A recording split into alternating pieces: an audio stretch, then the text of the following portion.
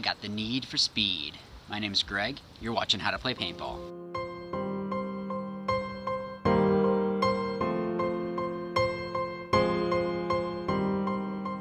Alright guys, so I'm actually here at my parents' house. I am filming for you. Yes, so I did hear some people, I guess, were kind of getting drained by all the review videos, so I wanted to have something to break that up a little bit.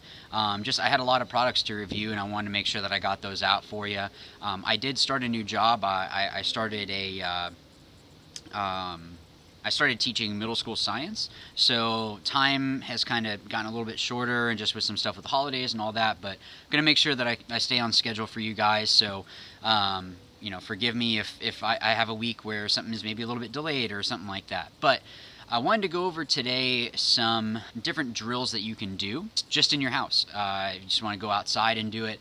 And these are all going to be speed drills. These are all drills that you don't need anything. All you need is shoes, and that's it. You should probably put some clothes on so that way it's not awkward for your neighbors. But so I wanted to go over a couple of workouts that you can do that are going to help you out with your speed, so that way you can be faster on the field.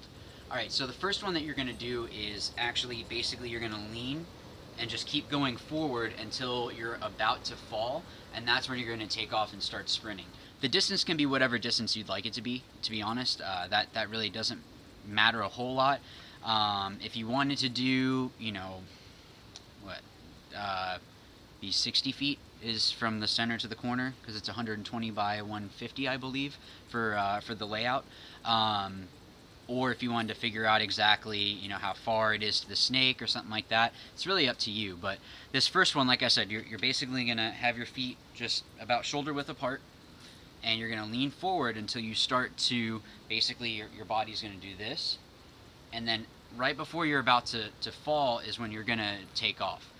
What you want to do is make sure that you're doing the same amount of reps per leg. So the first time you might go and you step first with your right leg, and then the next one do your left leg.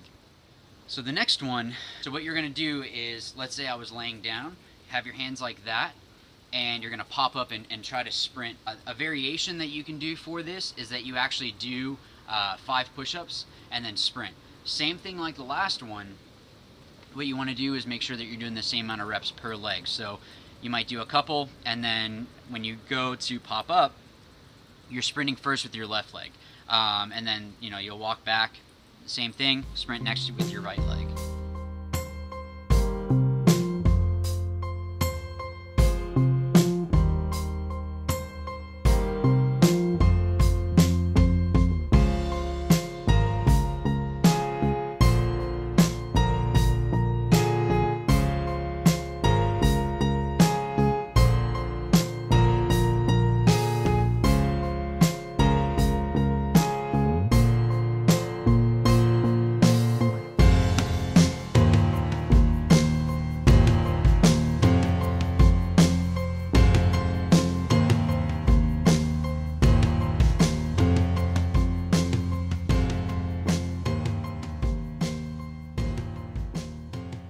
So guys, that's the video. Thank you so much for watching. I really do appreciate it. I hope that this is stuff that's helping you guys out. Be sure to leave a comment down below. I want to do things that you guys enjoy. I want it to be things that are helping you out. So if you want a certain review on something, I can try my best to get it. If you wanted to see more drill videos like this, like workouts at home that you can do, drills at the field with or without paint, that kind of stuff, if you want help with that, be sure to put a comment down below, so that way I can know exactly what it is that you guys are interested in.